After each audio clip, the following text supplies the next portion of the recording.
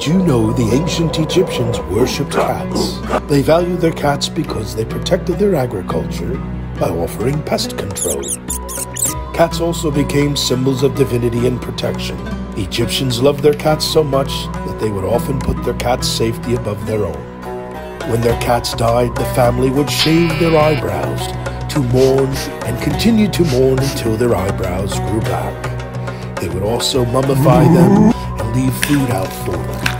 If that isn't love,